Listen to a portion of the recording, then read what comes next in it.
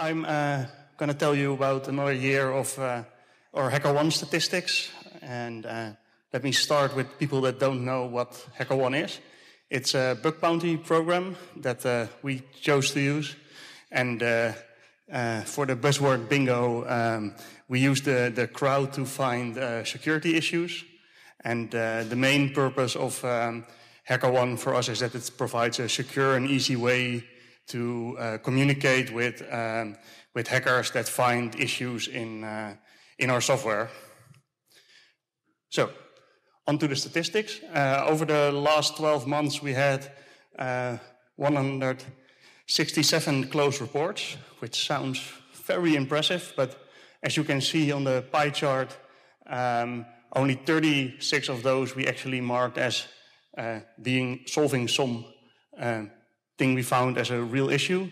And also it contains some of the hackers that found issues in, for example, the security setup of one of the websites we run. So not directly related to the Nextcloud software, but they're all reported in the same HackerOne project. So, more numbers. We paid out almost $2,300 in bounties. 16 of the 36 bugs qualified for a bounty under the conditions we have set. And so on average it's $142 we pay out, but the median bounty is 100. So there were one or two that got a bigger bounty, but most of the things are more hardening issues they found. But we still like to fix those, of course. So to give you a quick example of a security issue that was submitted and has already been disclosed, so we can talk about it. So there was an issue where if you use the file access control app, under certain circumstances you could still see previews of the files that you were not supposed to see. And so that report was submitted in end of May, and it was a very nice report, had a clear description of the problems with detailed steps how we could reproduce it. And that's why the timeline, when that happens, kind of looked like this. So the bug was reported on the 28th of May, and then on the 29th we looked into it and we noticed that we could reproduce the issue, which always helps a lot.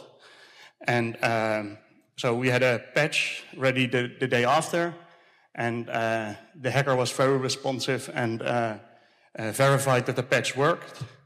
Then the hacker was already paid also in the beginning of June, and it was fixed. If you remember correctly, we released a new maintenance releases right around that time. So 2 weeks later, the report was disclosed, which is our standard policy, because we believe we have to be transparent in the security stuff we do.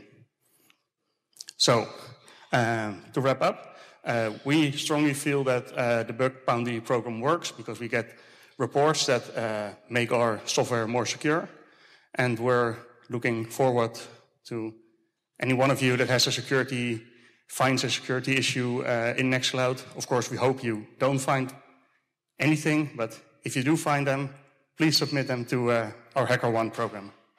Thank you.